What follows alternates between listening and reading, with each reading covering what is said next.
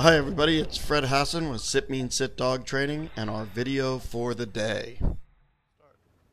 Today I'm going to show you the beginnings of throwing a double for your own dog in a way that will help him to achieve steadiness. So just walking away from him with bumpers gives him some self-discipline to start. And as I get out here and throw this bumper, he's going to start seeing that I'm going to move for another bumper afterwards. So he's not going to be so anxious to just take off after it, because after he marks that one there, I'm moving again. So he starts to get used to this picture, and then he's got to sit there for a little while. And it's making him sit a little longer than normal, so he gets used to it. As I get ready to throw this second one, he's a little bit crooked on looking at me, so I retell him to sit, and he just straightens himself out just a few inches.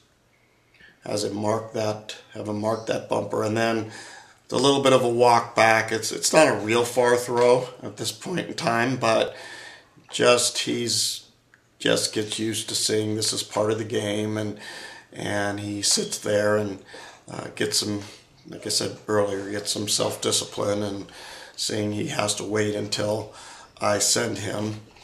And now I'm just going to line him up here and send him for both of them.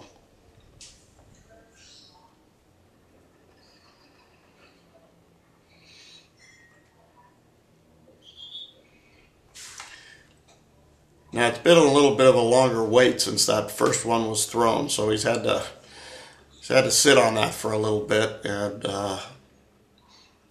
early in his training, so he still does he wants to look over this way, and I'm pushing him back over here with my remote, having him come towards me instead of waiting around for him to look that way. At this point in time, I know where it's at, so I want to be able to push and pull him where I want him early in the game.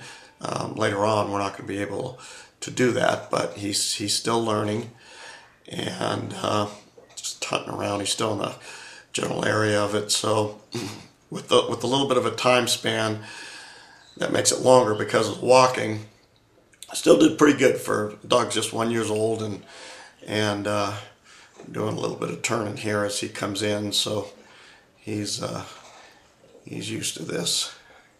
So until tomorrow, sit means sit.